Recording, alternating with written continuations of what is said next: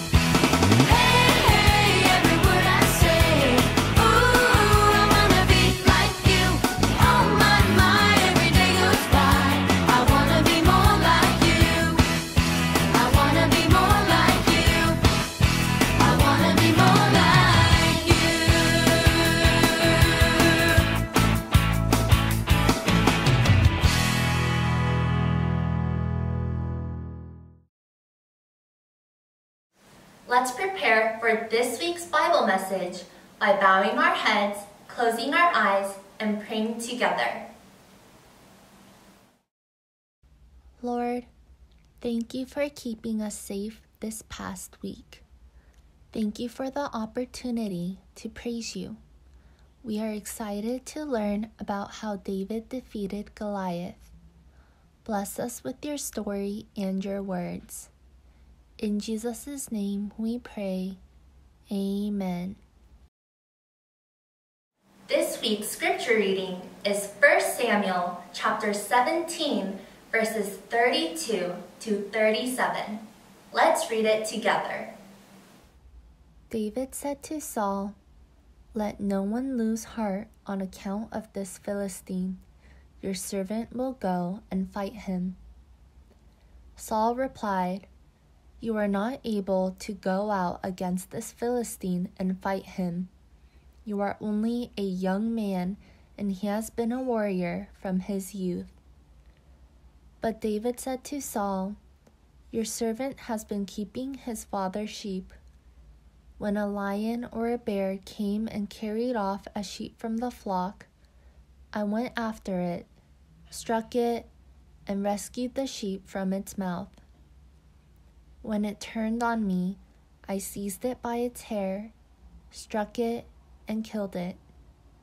Your servant has killed both the lion and the bear. This uncircumcised Philistine will be like one of them, because he has defied the armies of the living God. The Lord who rescued me from the paw of the lion and the paw of the bear will rescue me from the hand of this Philistine." Saul said to David, "Go, and the Lord be with you."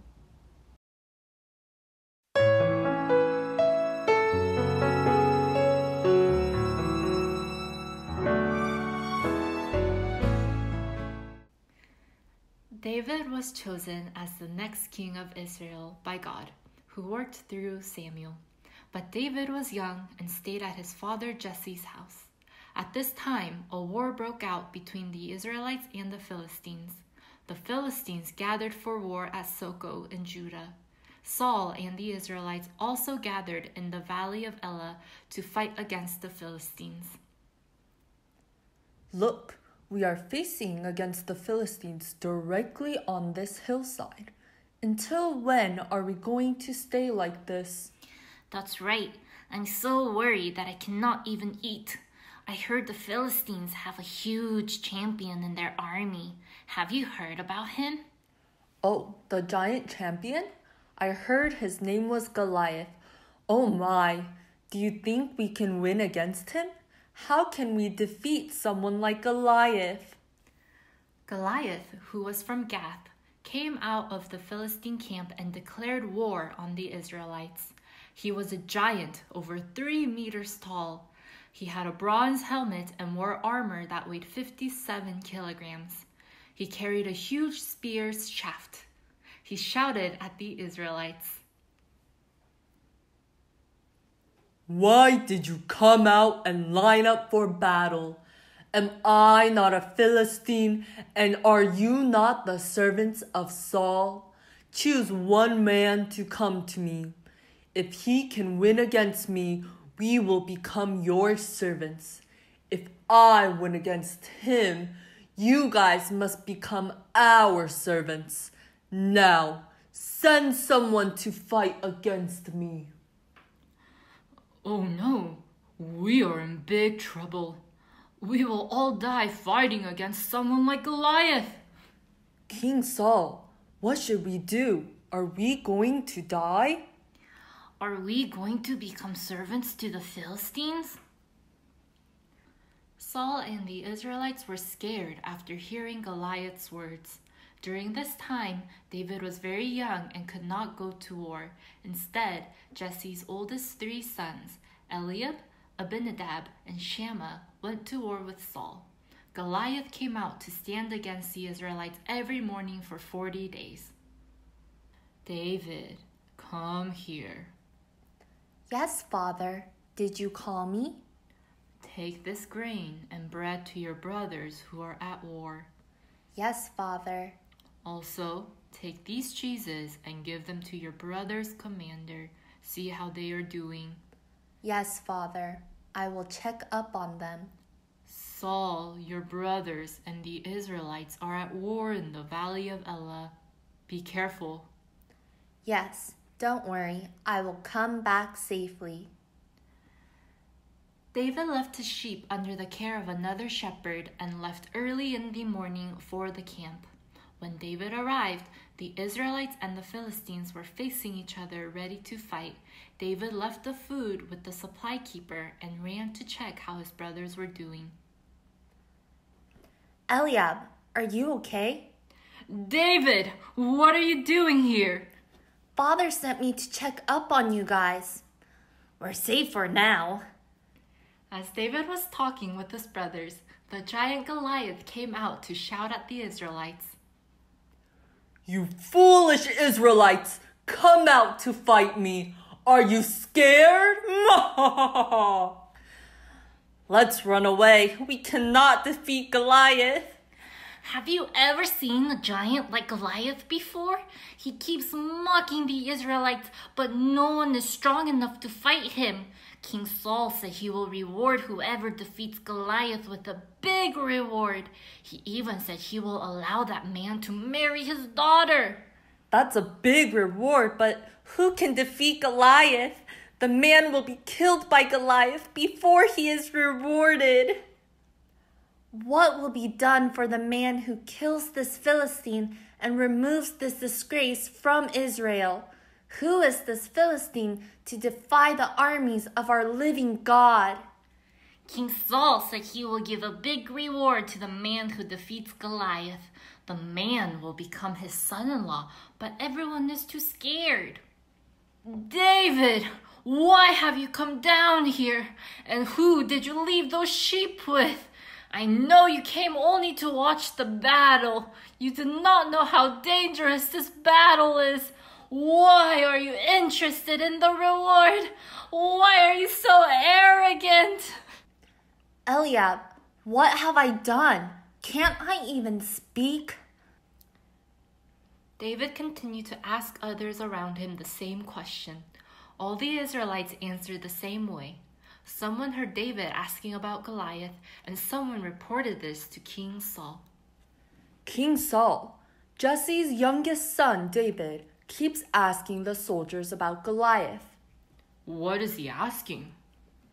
He continues to ask about why Goliath mocks our army, what reward the king has promised, and why no one can fight against Goliath.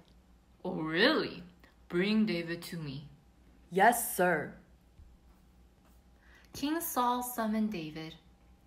I heard you were curious about Goliath and this war. Yes, that is correct. What do you think about the situation?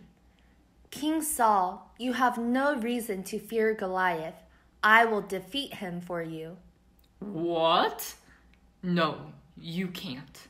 Someone young like you cannot defeat Goliath.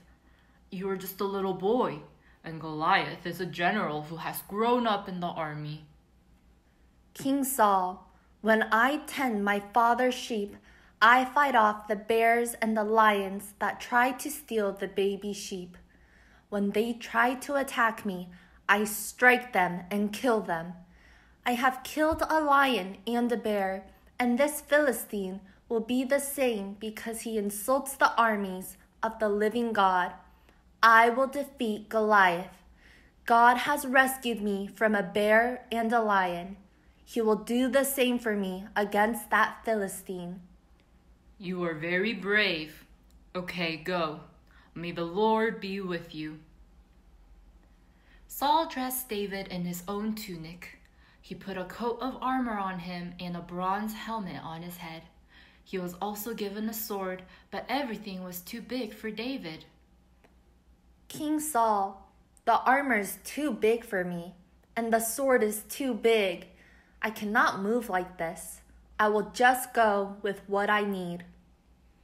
David took his staff in his hand, chose 5 smooth stones from the stream, and put them in the pouch of his shepherd's bag. With his sling in hand, David approached the Philistine. Let's see. The person coming towards me is an Israelite, right? Someone finally gathered the courage to fight against me from that group of scared Israelites, huh? Ha ha ha ha! We will finally be able to finish this war. But is that not a young boy? Goliath looked at David and saw that he was only a little boy, glowing with health and good looks. Goliath despised him. You child! Am I a dog that you come at me with sticks? How useless are your soldiers that you send me a little boy? You Israelites are really pathetic. You child! I guess you will be killed by me. I can't go easy on you just because you're young. This is war. I will not pity you just because you're young. Come, let's fight. You come against me with a sword and spear and javelin, but I come against you in the name of God. The Lord will deliver you into my hands, and I will defeat you today. The people here today will know that a sword is not needed when they are being saved by the Lord. This is the Lord's battle. He will give all of you into our hands. David and Goliath headed toward each other to attack. As David ran towards Goliath, he took out a stone from his pocket. He slung it and struck Goliath on the forehead. The stone sank into his forehead, and Goliath fell face down on the ground. David defeated Goliath with a sling and a stone. Goliath died, and the Philistines were shocked. Did that little boy just defeat Goliath? Goliath just fell face down on the ground, right? He was killed with the sling and the stone, right? My goodness, this just doesn't make any sense. Our General Goliath was killed by a little boy. Let's run away. We're now ruined because Goliath is dead. Let's run. The Israelites cheered for their victory. The Philistines ran away, but they were caught. The Israelites won the war thanks to David's courage and God's help.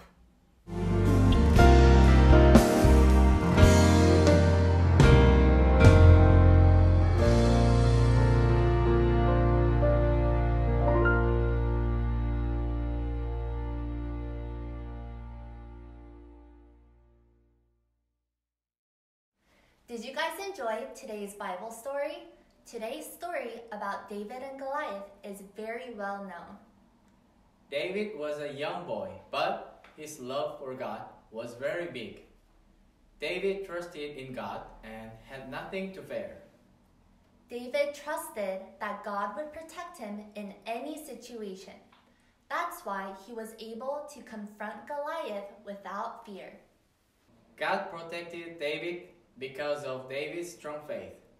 That's how David was able to use a surprising method to defeat Goliath during the war. When we trust in God and put our faith in Him, God always gives us strength to succeed. Therefore, we don't have anything to fear. Do you guys agree? Amen! I hope you guys can use the strength and courage that God gives you to win against your battles just like David. See you next week. Shalom. Lord, today's message taught us to put our faith in you. Give us the strength to succeed in everything we do. We are excited to live out the message you taught us this upcoming week. Keep us safe in everything we do. In Jesus' name we pray. Amen. Let's end our service by singing the Lord's Prayer together. Our Father, who art in heaven, hallowed be thy name. Thy kingdom come, thy will be done, on earth as it is in heaven. Give us this day our daily bread, and forgive us our trespasses, as we forgive those who trespass against us. And lead us not into temptation, but deliver us from evil. For thine is the kingdom, and the power, and the glory, forever and ever. Amen. It's about you, it's about me, it's about the truth that sets us free. It's about L-O-V-E. Hello everyone, how are you? We had lots of rain and had a big storm, but we don't fear evil, for Jesus our Lord is with us. Today's Bible is Psalms 23 verse 5. Okay, let's start.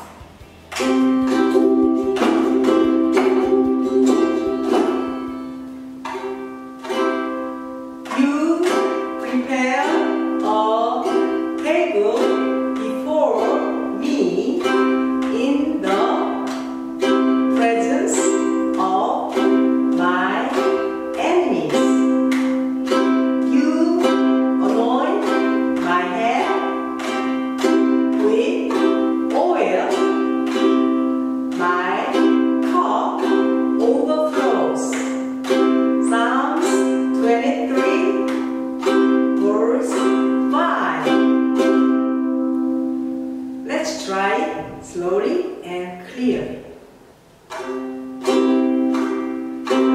You prepare a table before me in the presence of my enemies.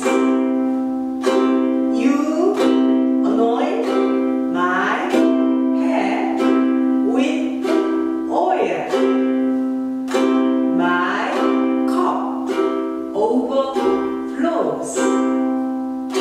Psalms 23, verse 5. Now, quickly once more. You prepare a table before me in the presence of my enemies.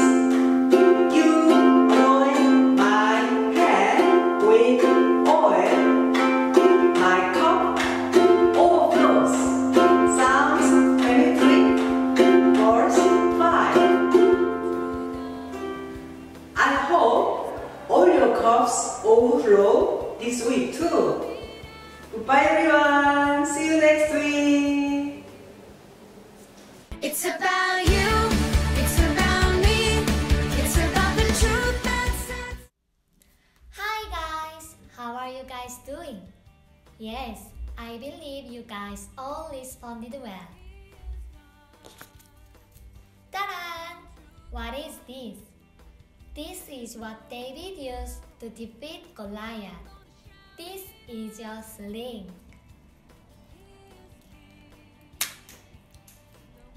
Of course, the main weapon David used was the faith and courage he had before God. Today, we will be making a paper sling. The title of today's art activity is David's Faith and Courage Before God. Today, we will be write courage together. With your index finger, follow me.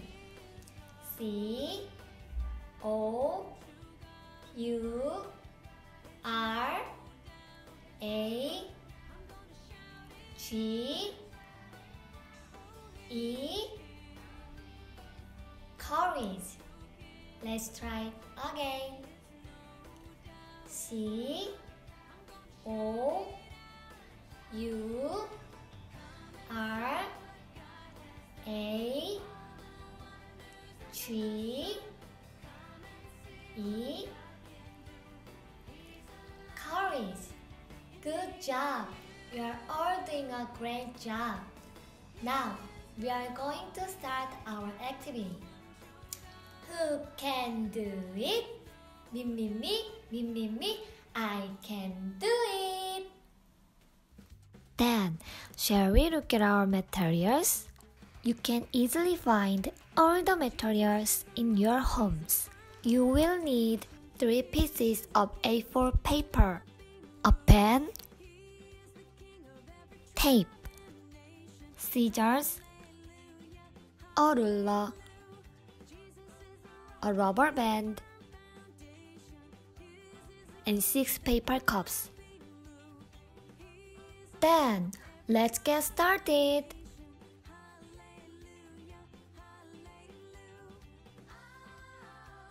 First, place the 3 pieces of A4 paper on top of each other. Use the ruler to measure 2 centimeters from the edge of the paper.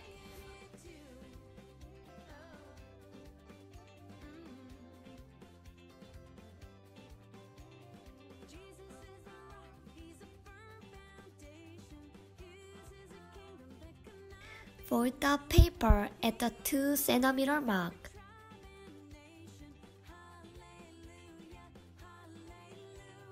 Second, roll up the paper.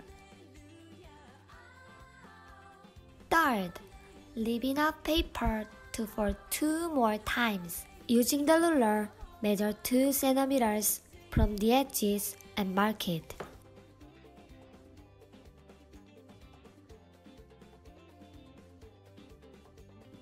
Use scissors to cut your lines. Fourth, place the rubber band in the edges of the paper that you just cut. Use your fingers to hold the paper from folding. Fifth, the paper cannot cover the rubber band. Cut the remaining edges of the paper.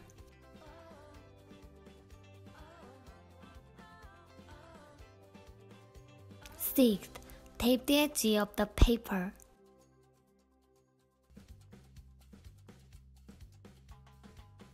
Fold it into a Y shape.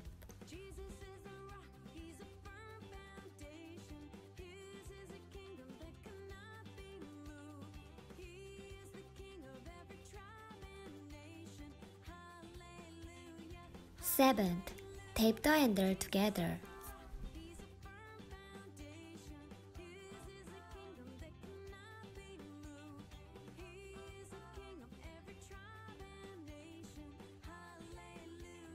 Use the pen to write "Courage" on the handle.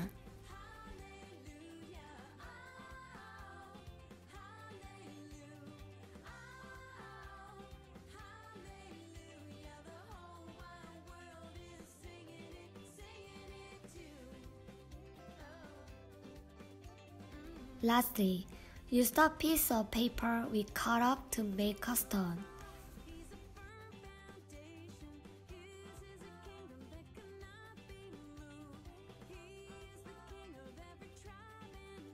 Wow, we're done! Place the paper cups into a pyramid.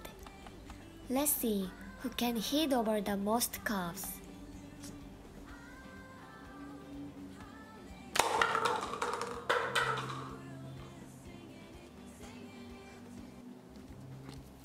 Look, today's final product. Did you guys have fun? You can use this to play fun games with your family.